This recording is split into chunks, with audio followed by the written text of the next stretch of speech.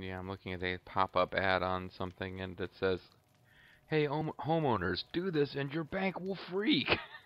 I'm like, it's probably not a financial trick. It's probably just like go into your bank while wearing. If you're a man and you go in wearing women's clothes and waving a gun around, yeah, they'll probably freak. That seems reasonable. But I guess do this and your bank will freak is the new. Here's one weird trick for gaining muscle. Or my favorite. Librarians hate this new website. It's like, I think it's a website about how you can get access to books online. But like, why would librarians hate that? They want people to read. I am off track.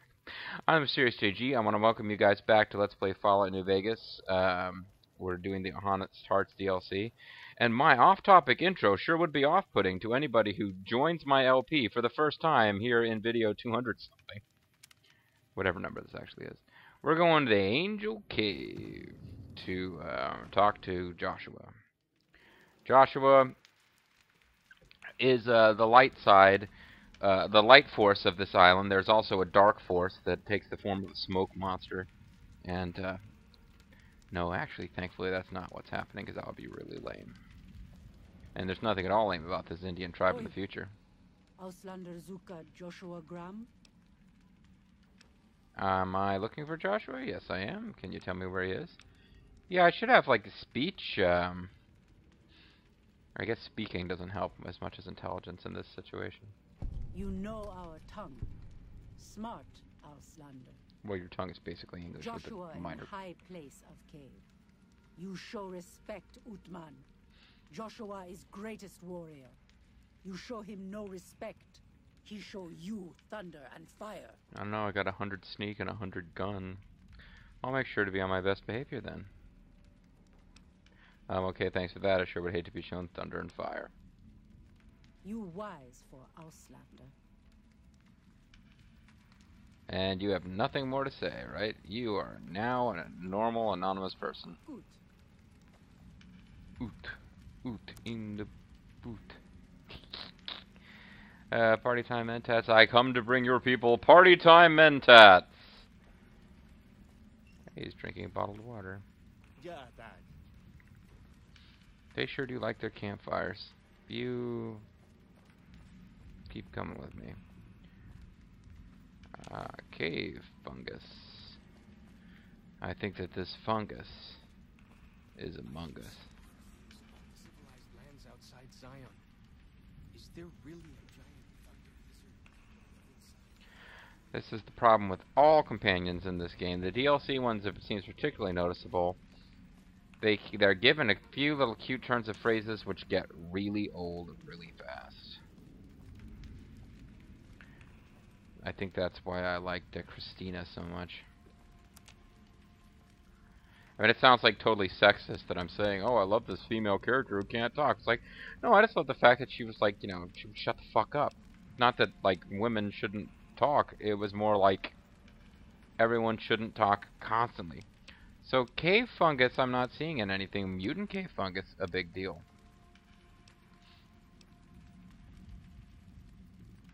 Oh, well, here's something with the cave fungus in it as soon as I say it. Poison resistance? Nice.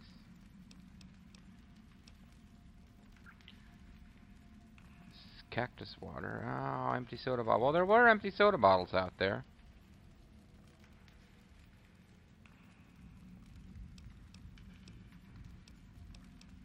Salient green. I think salient green is something that's going to be associated with a different DLC. I'm just guessing, though. I have managed not to have any of that DLC spelled for myself. And if I had a lick of sense, I would try to keep it that way, especially since... Oh, man. Way back when, there was some guy who was so... like, dripping with venom, so pissed off. In the... like, a comment in the first video, just like... he hated me. It sounds like he wanted, like, reach through his screen and murder me because I was calling this a blind LP, even though I had looked at a fact about the skills and stats, the special, the special stats and skills, and trying to like figure out how to build a decent character because I figured I'd only played the game once and I didn't want to be horrible. Oh man, he was pissed. So this isn't blind. You're a fucking liar, and you're playing on Xbox 360 like some kind of chump. Never actually found out what what way I was supposed to be playing the game. I'm only reminded of that like recently, within the last 2 weeks. You know, you get notified of your comments on your videos, and somebody just like randomly came out to like take my side and defend me against this guy, and I was like, I didn't say anything, but in the back of my mind, I'm thinking, you know, it's cool, dude. It was like 4 years ago that this guy just like went the fuck off on me. I'm okay with it now. Actually, if you hadn't like made a comment to try to defend me from his wrath, that's the only reason I can remember that that guy did that. We should have given you a better welcome on your first visit to Zion. Yeah. But from what I hear, the Whitelegs beat us to it. You heard right, Mummy. Whitelegs seem to be the only visitors we have these days. And I wouldn't have expected anyone from the Mojave to come looking for us. And you're a courier, no less. Can I talk? Not the one I was expecting, but I suppose he wouldn't have come with a caravan. I don't know if you were close to the other members of your group, but you have my sympathy. I pray for the safety of all good people who come to Zion, even Gentiles. Oh, wow. But we can't expect God to do all the work. Even Gentiles? You know, Joshua Graham, you could have asked me if I was close to the other couriers. I'm not, but... How do you know so much about what happened to me? I came here with a Happy Trails caravan company to make contact with the new Canaanites. How do I get out of here?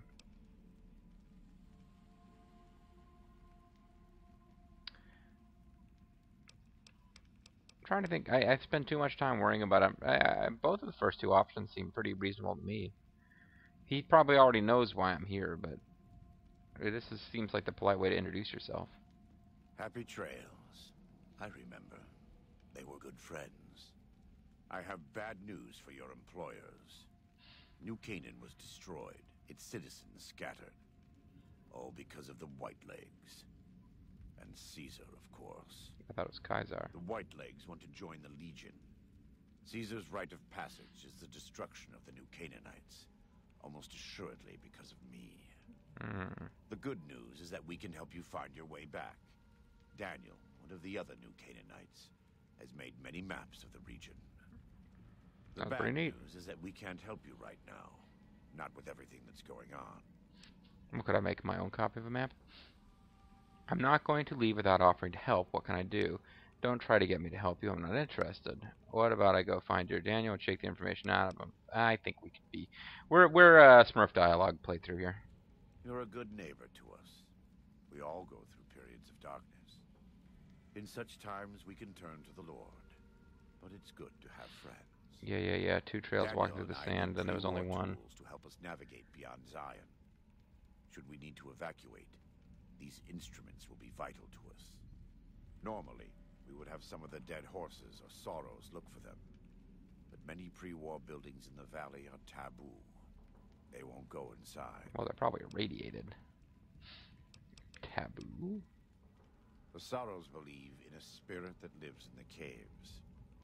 Say the spirit punished them once for trespassing. Is it true? They put special marks around the cave entrances to keep people out. It doesn't work on the Whitelegs, of course. But the dead horses are spooked. See what I can do.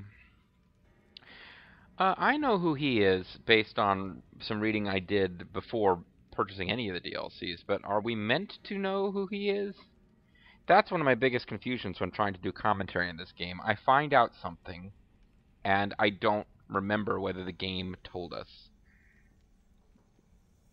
I guess I should go back and look at my own video. They talked about the Burning Man, didn't they? The Burned Man? Thank you. Follows Chop can help you find your way around the valley.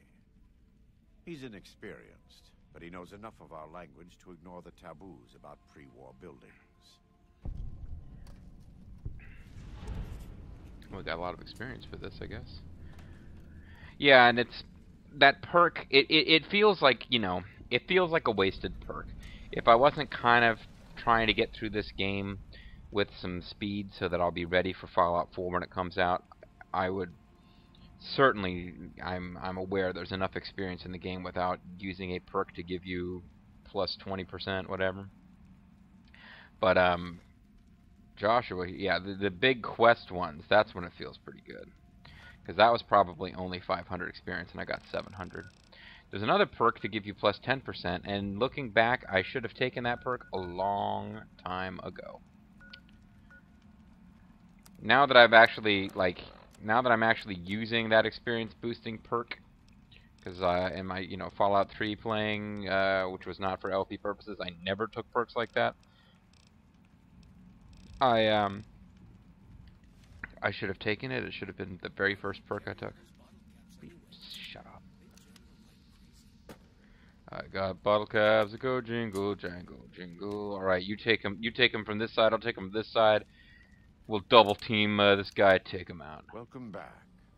What can I do for you? And now I know. What did you say about a courier? Who were you expecting?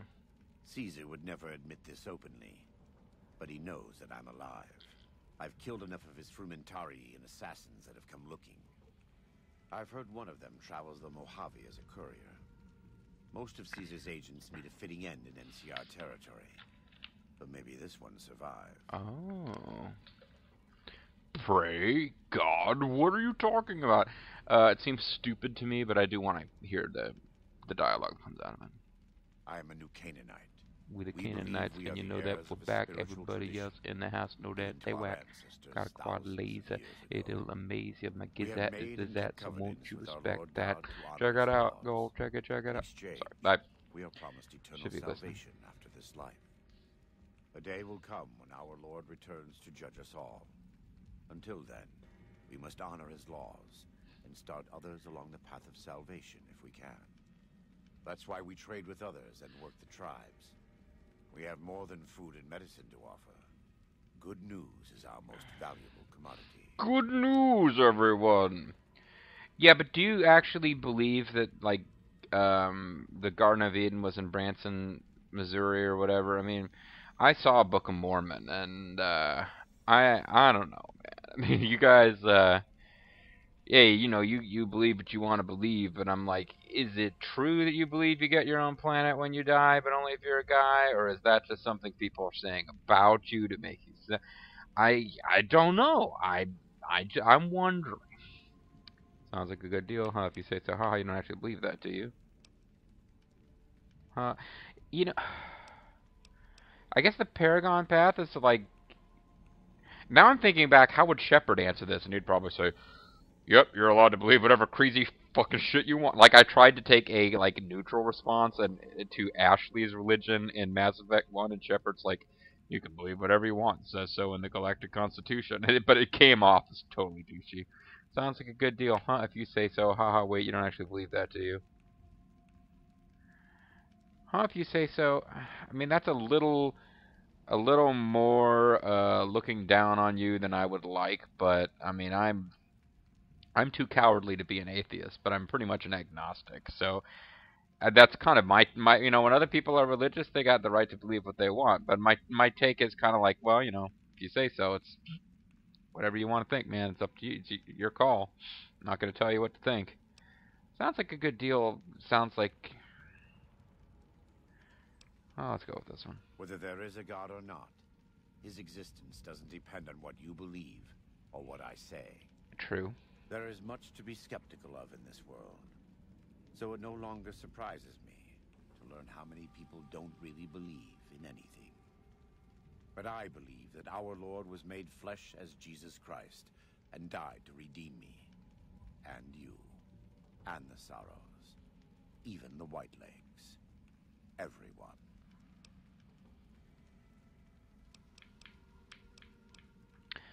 Seems, I mean,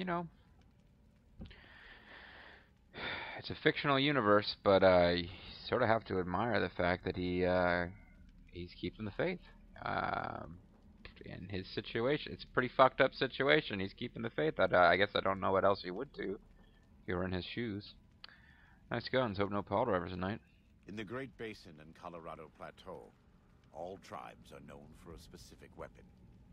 Whitelegs are known for their big submachine guns, storm drums.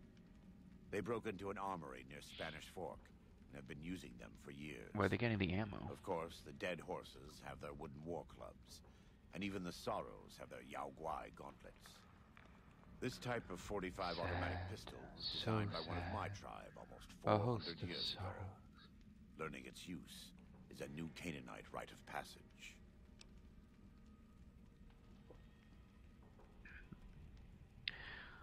I guess we're meant to know who he is, because there's no dialogue options where I ask him, who are you? And why are you all bandaged up? You run the show around here? I wouldn't say that. I am the acting war chief for the dead horses. I should be war chief! For such matters, but I only have the authority they give me. They are forced to respect my authority. The main link of the new Canaanites to the Sorrows. He's up in the Narrows right now. What's going on with all these tribes, Holmes? A great deal. There are 3, make that 4, tribes here in Zion. You've already met the Whitelegs on the way in. In this camp, you'll find dead horses. In the Narrows, the You Sorrows. should carry them outside, maybe And bury finally, them. there's Daniel and myself. We're new Canaanites. We're the hottest new tag team in WWE, the New Canaanites. We're like the New Rockers. Why do the Whitelegs attack my caravan? They attack everyone who isn't a Whiteleg, especially caravans. They don't know how to survive on their own, so they have to raid. Somebody should teach those motherfuckers But to as farm. for why they are here, they are trying to wipe us out. All of us. They want to join Caesar's legion, and they can only prove their worth by destroying the new Canaanites and everyone we shelter. What I want to ask is that if he... Okay. So... Here's the deal. I think we're supposed to know this. Maybe it's revealed later, but I think we're supposed to know. There was some dialogue, and we can't, because I'm using the save game, I'm using the latest save game where I had the furthest progress, which is a save game where I had already very much gone against Caesar's Legion and sided with the NCR. So it's kind of tough to go back and chit-chat with Caesar. But we know that Caesar had apparently one of his closest lieutenants was Joshua Graham, who had some other name when he was in Caesar's Legion. He was one of Caesar's greatest generals. He was like intellectually on a level close to that of Caesar. And the interesting thing, of course, way back when we met Caesar, is that he doesn't think he's a god, but he was a student of history who recognized in the model of Rome conquering the barbarian tribes and uniting the land. He thought that that approach was the one that was necessary to rebuild civilization. And he would argue that the civilization that the Legion would build in the short term would be disgusting and brutal, but that in the fullness of time, that it was a stage that we needed to go through to get back to something like the civilization that had been destroyed by the war. And Joshua Graham was with him, even though he was a Mormon and a pacifist. And like he recognized I guess we'll probably find out more about his personal motivations later. But at any rate, even though they were tight, Joshua Graham failed at the first Battle of Hoover Dam. He was defeated by the NCR, and as part of his his brutal approach, which really was like the historical Roman approach, Caesar had him dipped in pitch, set on fire, and thrown off a cliff. And then these legends persisted that he survived, which apparently he did, although he's horribly burned. So, why did I start explaining who he was just now? I guess it's because I kind of want to know. Yeah, he thinks that the Caesar has been sending people here. He said something earlier about how it's because of him that this tribe that he's with now is considered an enemy of the Legion. And it's because of him. He believes it's because of him. If that's so, and he's putting these people in danger, and I think he's supposed to be a morally upstanding guy, why doesn't he break away from them? I guess he thinks he has more to offer them by staying here and leading them than like, they have more to gain from him and his knowledge than they would have to gain from being off of Kaisar's radar if he just left them.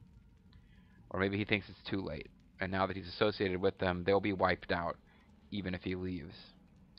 At any rate, let's go back to the actual dialogue. Most don't. It's been hundreds of years since the war. They've developed their own language. Which is our language, one or two word Take differences. The dead horses. We think they were originally refugees from a place called Rez, east of the Grand Canyon. They speak a combination of Rez and a language spoken by travelers who were visiting Rez when the bombs fell. Over time, the two languages blended. Rez. I was a translator years ago, but it's hard to keep up with all of the tribal variations. Why does the valley belong to the dead horses? Well, I guess it did. The valley belongs to God. Okay. No. Sorry. The dead horses live at Dead Horse Point, up the Colorado River. They came here because I asked them to. Before I returned to the fold, I visited them years earlier. I looked much different then, but I left an impression on them. I taught them how to hunt more efficiently, how to maintain their weapons and pre-war equipment. When I returned, they showed their appreciation. I would have to say, this guy showing up with the bandages and you being able to see just enough of his face to know he's horribly burned underneath would make a hell of an impression, especially if he was, like, articulate and knowledgeable. It would sort of grab your attention right quick. And all the white covering his face, it's weird, but the guy I'm thinking of is actually Kenshin Uesugi, which is probably not what they're going for. But hey, what can I say? I play way too many Kowai games. And for anyone who's interested, who doesn't watch my Kowai series, Kenshin Uesugi is a historical figure. It's not me being an anime nerd. It's me being a history nerd, okay? Totally different things. Although, as a figure from Japanese history, yes, he has been represented in various retarded... Well, sometimes often super awesome and cool, and sometimes completely ridiculous ways in anime. I haven't seen any sorrows in the valley. Oh, you haven't looked hard enough. There's plenty of sorrow here in the valley. You can get totally depressed. The Sorrows have many skilled hunters among them, but no warriors. They have not had to deal with war or raiders for decades. You might want to train them up. Even though they can hunt a full-grown Yaoguai, they don't know how to deal with the white legs. That's why we're here. Are the new Canaanites really a tribe? We wear more clothing than them and understand more about technology. But we're still a tribe. A linked family of families. Instructed by God to reproduce. Phoenix, New Vegas, they're just places. Metal and stone. New Canaan dies, but the tribe lives on. When the walls come tumbling down, when you lose everything you have, you always have family. And your family always has tribe. The family will come together at SummerSlam. Let's talk about something else. Of course. Do I have anything to trade? Can I ask you some personal questions? Okay, maybe this is where I'm supposed to find out all that stuff. Right now, I'd like you to focus on helping Daniel. Maybe there will be time later. Okay, so we're all that stuff I told you about how he was the guy who was coated in pitch and burned and thrown. You might have figured that out for yourself if you were paying attention to Kaisar's speech many, many, many videos ago. But yeah, actually, we're probably not supposed to know that, so oops. That's something needs repairs. Let me have a look. My tribe may take too much pride in its mechanical talents, but in truth, we are intrigued by the workings of a fine firearm. So... Ooh, that would be kind of pricey. And I don't know what kind of ammo it uses, which means I don't know whether or not I use it. 2,000 caps to increase this. Damn, these are expensive to repair. This is the problem. I'm using a gun that I got from the DLC. Which means probably paying somebody else to repair it is the only way I can get it repaired. That being said, this thing, he's repairing it all the way to 100, which means, yeah, it's right there on screen. His repair skill is 100. So in Fallout 3 and Fallout New Vegas, for you to repair something, regardless of how high your repair skill is, your repair skill dictates how high up you can repair it, but you need um, the same piece of equipment. If I had two Sorrows outfits, I could repair them together and use parts from one to get a better Sorrows outfit. But any character that you pay money to fix, presumably they provide the parts. And the more expensive an item is, the more caps it costs you to repair it. But damn, he has a repair skill of 100, which means if you have the caps, he can repair anything. Like here, 3 caps, and it doesn't appear to make any difference. But it must be at 99.7 or something. But yeah, he has a 100 repair skill, which means he can take any piece of equipment, and if you have the caps, he can make them like maximum. But it's only... No, it's not only the weapons. So my armor must be in perfect condition. Otherwise he would be offering to repair it. Huh. We do. Though the Whitelegs destroyed New Canaan, they didn't destroy all of our supply caches. Because we're that freaking All awesome. forms of currency are recognized here. Caps, NCR dollars, even Legion coin. Take a look. It's in a book. Reading Rainbow. What am I wearing? Yeah, my stuff's in perfect condition because I haven't actually taken any hits since I got here. So that would be why.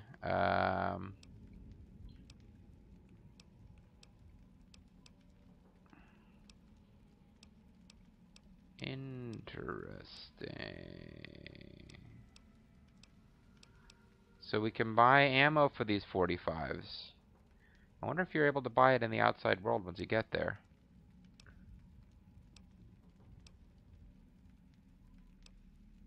Damage second 99. Damage. See, this is interesting. Damage 32. Well, it's not in very good condition. That's probably why.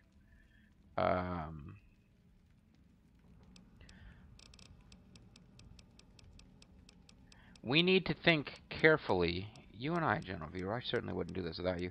We need to think pretty carefully about what we're going to want to spend money on before we leave.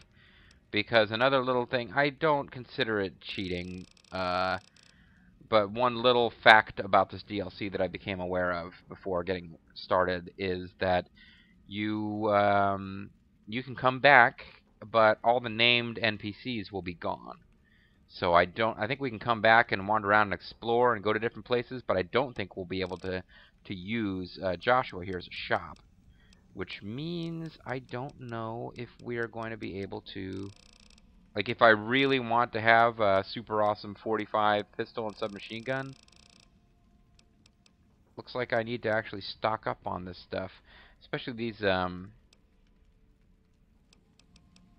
might want to just buy them now. They're not that expensive. HP slide increases condition. Silencer. Reduces spread. Increases ammo capacity. I don't know what the plus P means.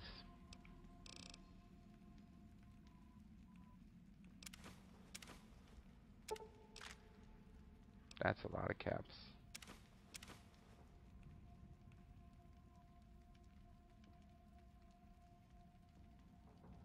That's not really that many caps. I got 18,000 caps.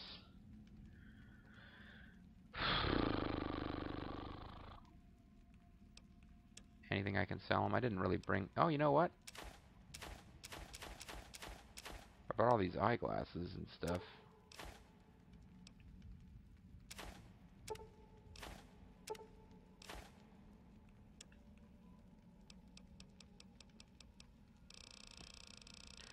This fungus is among us. Sell him some whiskey. Sell him some turbo.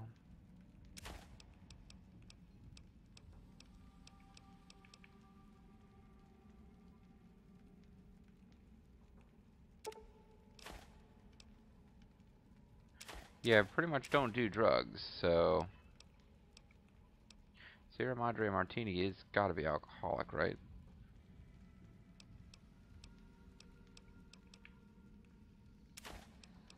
Suffragette. Party time Mentats.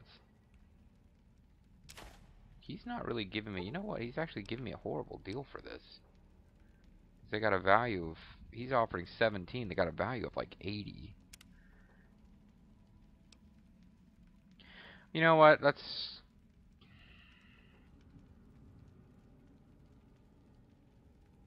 talk to him about that stuff later. God be with you too, Joshua Graham. Let's take a look at our Woppets. We have the wrong window open. We've got 17. Yeah, we don't have enough ammo for this stuff to be using it anyway. I don't remember now if this ammo is readily available outside of the DLC. Welcome back.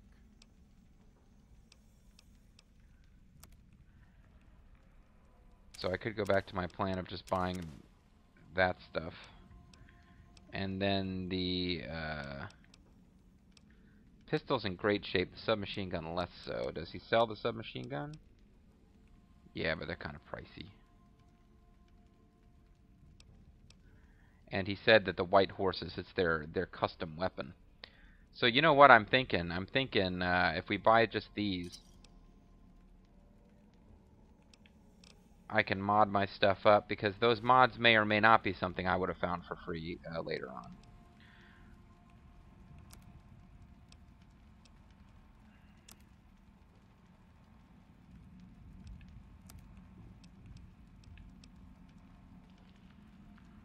All things in moderation, who?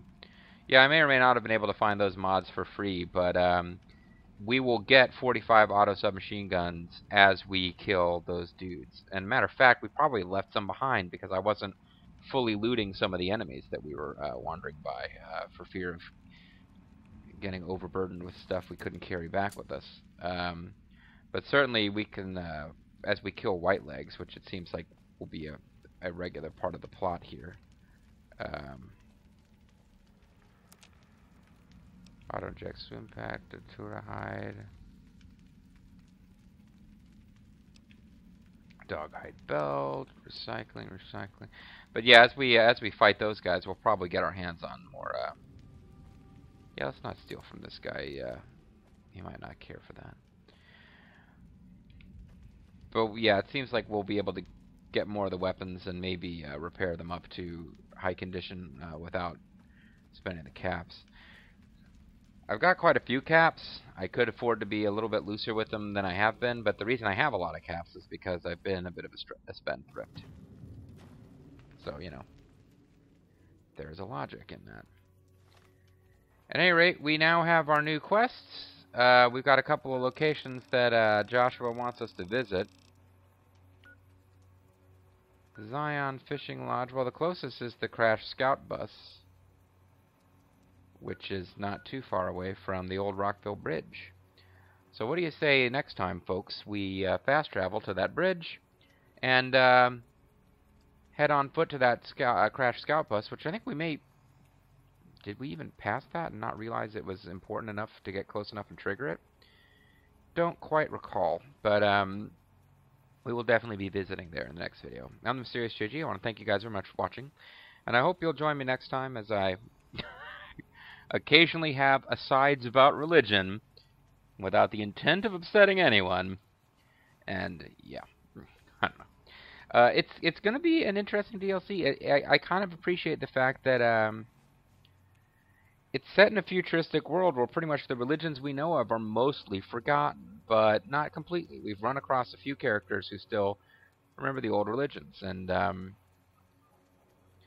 kind of interesting. I mean, the Fallout games, I can see how somebody who takes religion very seriously could potentially find something to be offended with, but I think they're fairly thoughtful about it. And, you know, what would happen if there's a nuclear war and a lot of our culture got wiped out and there were sort of fragments, and I don't know. I'm under the impression that this Joshua is going to be presented as a pretty sympathetic character.